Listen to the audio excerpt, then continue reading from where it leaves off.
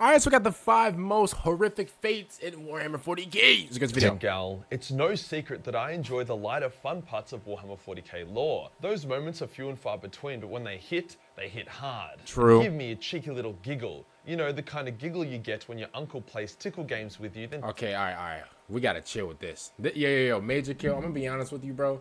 Bro, you need therapy. You need therapy, bro. 14 seconds in, you already... Yeah, bro, you're unhinged. Tells you not to tell your parents. However, I absolutely love the brutal darkness of the 42nd millennium and the absolutely horrid fates that some of our characters find themselves in, either deserving or not. It's amazing how creative some of the lore writers get when they describe a fate worse than death. Before we get started, as they say, breakfast is the most important meal of the day, but for a lot of us, breakfast is where we all speedrun diabetes. All the cereals just seem to be so high in sugar and carbs. He's not wrong. This results in you having a sugar crash around midday and you just not being at your best.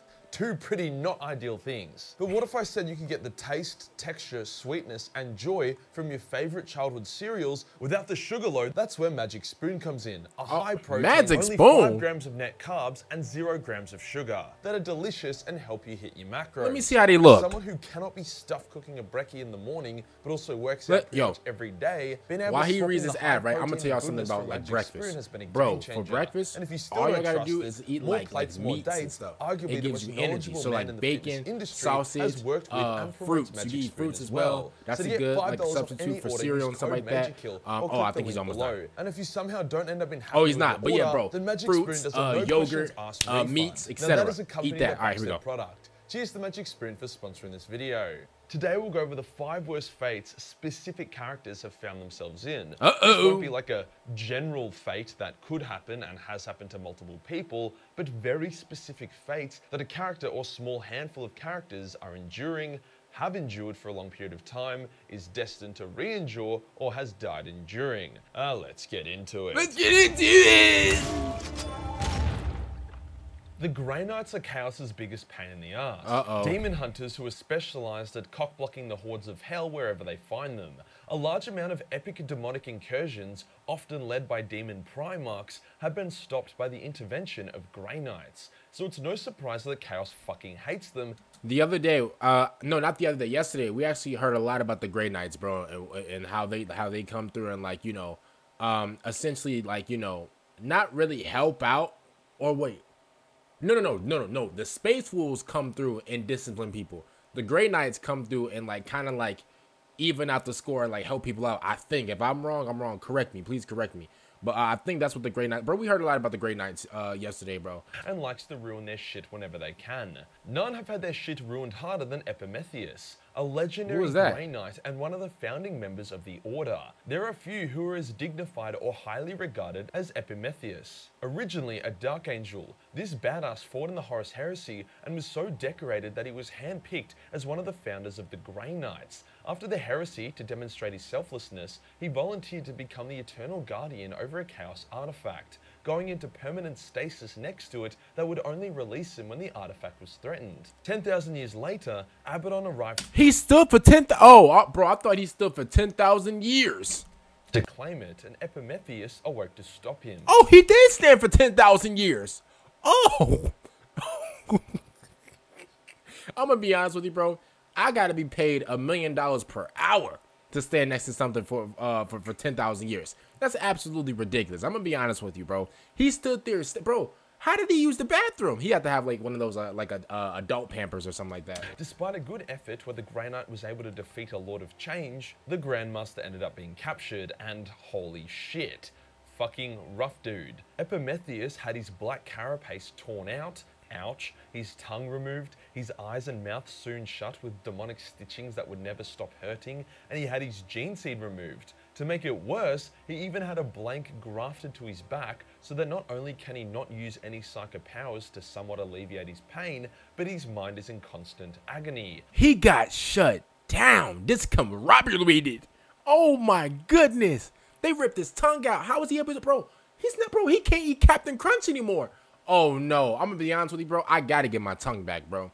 Hey, I need to contact Hugo Strange to stitch my stuff back together. From his power being suppressed, this dude fucking hates his mind, body, and spirit. There is also a theory based on some fluff in recent times that he has been turned into a Slaaneshi demon host, an even worse fate than one he was currently enduring. I don't think there has ever been such a noble, dignified character suffer such a horrific, agonizing, and humiliating fate as Epimetheus. Bro, he stood there for 10,000 years. Such an asshole. While this next fate wouldn't be as painful as Epimetheus, it's still horrifying in how permanent it is. During the Siege of Terra, the traders launched Alright, y'all, back to the regular scheduled program. Machines with the idea of boring under the palace's defenses and popping up amongst the backline of defenders. Each machine was full of Astartes and mortal crew. However, their plan of attack had been anticipated by Rogal Dorn, who had set a pretty horrifying trap. Instead of mines or other fatal devices, Rogal had set up these like cement traps so that each drill got completely bogged down and trapped with absolutely zero way of going forward or backwards. They're also very deep underground. I'm talking kilometers, so they had no chance of being dug out, calling for help or escaping. For all intents and purposes, they were now trapped there for all eternity. Now for the mortal crew, this wasn't so bad. You could either starve to death pretty quick, get eaten by the Astartes, or blow your own brains out. Oh, However, wow. for the Space Marines, this was pretty horrible. It takes a very, very long time for a Space Marine to starve to death or die of dehydration. They are also honor bound not to shoot themselves. Hence, they would have to endure an extremely slow, painful, and inevitable death, as their body broke down around them, all the while being trapped in a very claustrophobic box. Even the ones that would activate their Susan membrane, that being a gene seed that allowed them to hibernate, would still slowly die over a few centuries, as this form of hibernation is inferior to machine stasis. Like, bro, what's so crazy is, bro, that's like a trap you would hear. Like, bro, that's like a trap that Batman will get into, bro. Like, bro, that's a trap that, bro, that the Riddler would put on Batman. Like, bro, like, that's crazy. Overall, a horrific twist of fate. You are a gene-enhanced superhuman, a war god. You are keenly anticipating your attack, the look of shock on the defenders as you emerge amongst their backline. Then in a split second, that is stolen from you as your machine is bogged down deep under the earth. You quickly realize that your moment of glory has turned into your tomb. Even the most stoic of Astartes would shit their pants. There was always going to be a Dark Eldar entry on this list, but the plot twist is that it was also a Dark Eldar that suffered the horrendous fate. Who was that? Introducing the Dark Eldar succubus, Etricia Glharius. Oh, who? Now the succubuses can suck and fuck just as hard as they can brutally massacre you, often one after the other in no particular order, which can result in them making some enemies. Despite being hot as hell, Etricia was a massive bitch, a spoiled brat who would erupt into frenzied rages and start flaying people around her whenever something went slightly wrong. Oh, so a girl. Wrong. After she had killed a rival succubus, she entered the shitbooks of a homunculus called Sek. Now you really don't want to be in the shitbooks of a homunculus. I'm playing. They are the Dark Eldars' mad geniuses who invent all the crazy ways to cause as much pain and humiliation as possible. You just don't really want to fuck with these guys. In her arrogance, Etricia sought out the aid of Sek to help her fight against the Imperium. Sek agreed, as it gave him the opportunity to enact vengeance. During the battle, Sek put his plan into motion and infected Etricia with a powerful mutagen, which turned the beautiful warrior queen into a disgusting, oversized, out of proportion monstrosity, akin to a chaos spawn. In this form, she was in eternal agony. Unfortunately for Etricia, she survived the fight against the Imperium in her new ugly form, and was enslaved and taken to the arena of Comora to fight for the crowd's entertainment. Her suffering is so great. Yo, she's fighting for $2 an hour. Bro, and bro, this is back in the day too, bro. Bro, she's fighting, bro, oh my God. Bro, this is back in the day when people used to say, encore, encore. Oh my goodness. She over, bro, she fighting for entertainment, bro. Bro, and again, this is back in the day. So, bro, if you don't kill that dude, like, fast enough or harsh enough, bro, you get hit with one of these or one of these. Bro, this is back in the day where the audience threw tomatoes at you. Oh my goodness. But even being in her presence revitalizes other Dark Eldar. Oh, how the mighty have fallen. If there is a lesson to be gained here, it's not to ever fuck with or piss off a homunculus. Oh, this next one is pretty interesting, but you need to think of it in a bit of an abstract way. Did that say Harry Lucius Osborn? the Eternal. Now, Lucius looks like he is having a pretty good time. He is blessed by Slaanesh, cannot really be killed, and has a big spooky smile. That's But not beneath all blessed. that, his fate is actually horrific. Lucius is a warrior, a scumbag asshole, but a warrior all the same. he likes to have honourable duels to prove his superiority over others. However, due to the nature of his blessing, or curse, he can never rematch those greater than him. See, if he kills his opponent, then he was just better in the first place and whatever. But if his opponent kills him, which often happens, then he is reborn through his opponent and kills them due to hacks. He never has the chance to get revenge or prove his superiority over them. Whenever someone defeats Lucius, they are forever the superior warrior. Even in life, this is just how it was. Saul Tarvitz bested him and he was never able to reclaim that pride. Sharokin got him as well. Lucius is just such a weak little bitch, as whilst he likes to think he is the galaxy's greatest swordsman, there are hundreds or even thousands of others who are better, and he— So it's like free kills, basically. It is like a charity kill.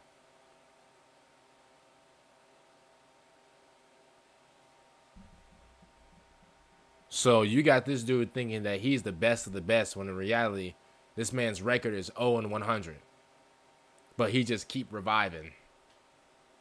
And becomes a part of the person that beat him, I think. That is sad. He will never be able to prove otherwise.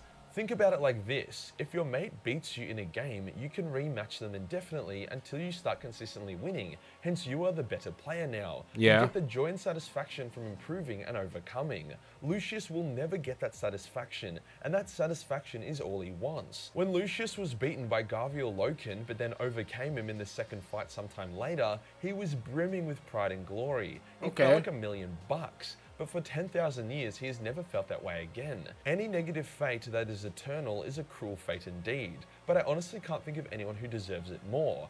Fuck you, Lucius. Oh, now, wow. I bet a few of you are like, what about the Domuncular bar? And I agree, that was pretty horrifying. For those of you that haven't bleached your eyes and— I know that symbol. The Monoroins. What is he not showing? I know that symbol well enough. I'm a content creator, bro. I'm a YouTuber too. I know that symbol. The Monoroins, what is he not showing, bro? The Domuncular bar was an experiment by the Iron Warriors where they kidnapped women, pumped them full of growth hormones and steroids, and then raped the shit out of them. Okay, that's why. That's why. Okay. Wow. Okay, in Majorkill, you just had to just, you just had to do what you do best and just, okay. I see why. Oh, okay. I was bumfused. Okay. By shoving Chaos Marine aspirants up their orifices. They would then gestate and breed them back out as full Space Marines. The breeding process would rip the Domuncular woman open, and then they would just stitch them back together and repeat. And yes, fuck that, that's disgusting. However, the fate was reasonably short-lived, as Uriel Ventress was able to put the women out of their misery. So the Domuncular bar is an honourable mention for sure, but I would take short-term agony over the horrible forever fates that I have discussed. The last character to suffer horrific fate for this video, and probably the worst fate in the entire universe, is none other than the God Emperor of Mankind. Imagine, you are the most powerful being in the galaxy. You raise humanity up to their zenith, reunite your scattered race, and dominate the galaxy as you prepare to shepherd your people into a golden age of psychic Isn't he just like running away? As you set in motion your plan to achieve everlasting victory over the gods of hell. Only for your fucking retard sons to trip over their own chromosomes and ruin everything. To make matters worse, the only way you can remotely keep your empire afloat is to sit on the galaxy's most horrific pain engine, a throne so agonizing that even the Dark Eldar are like, holy shit dude, that is fucked. On that pain engine, your sanity shatters, and your body withers away, but if you give up, then your entire empire gets viciously sodomized by demons. I can't lie to you, I'm giving up.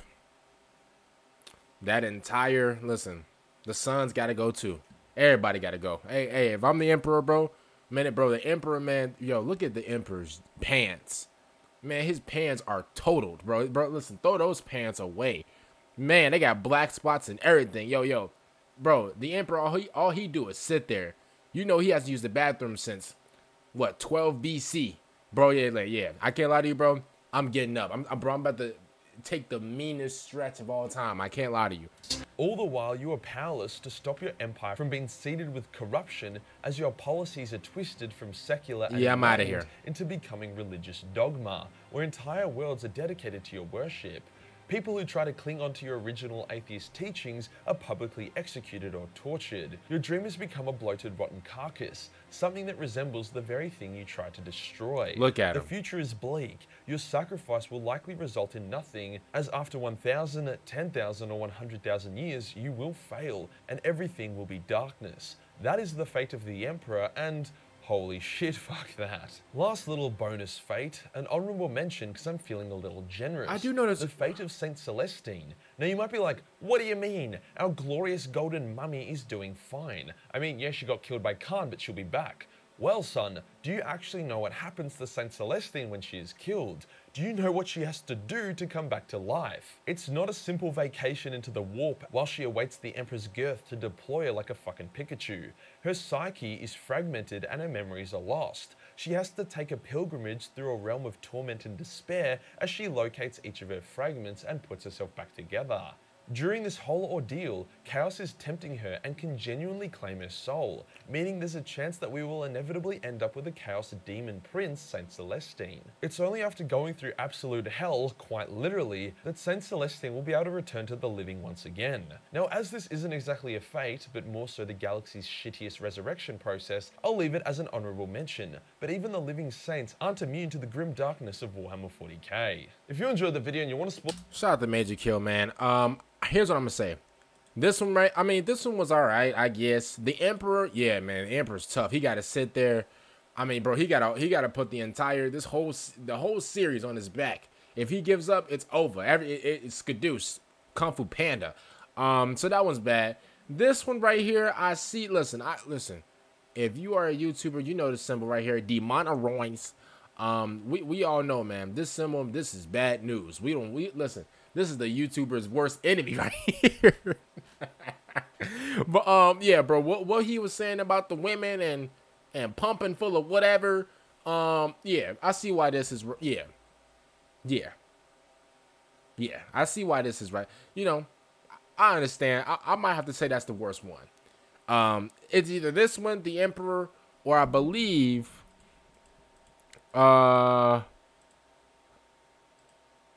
I mean, this one's all right. Ooh, I mean, bro, the thing, the Space Marines, whatever, being trapped, and like, oh yeah, man, that sounds claustrophobic.